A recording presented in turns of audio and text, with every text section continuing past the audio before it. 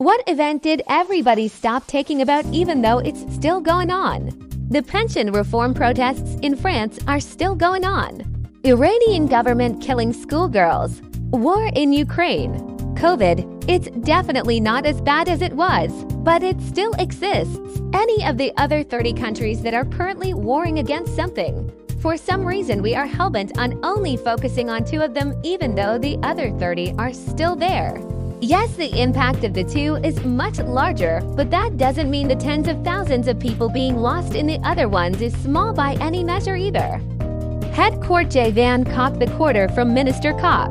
COVID, methane gas leaks. Global warming seems to call down to while we fry and drown at the same time.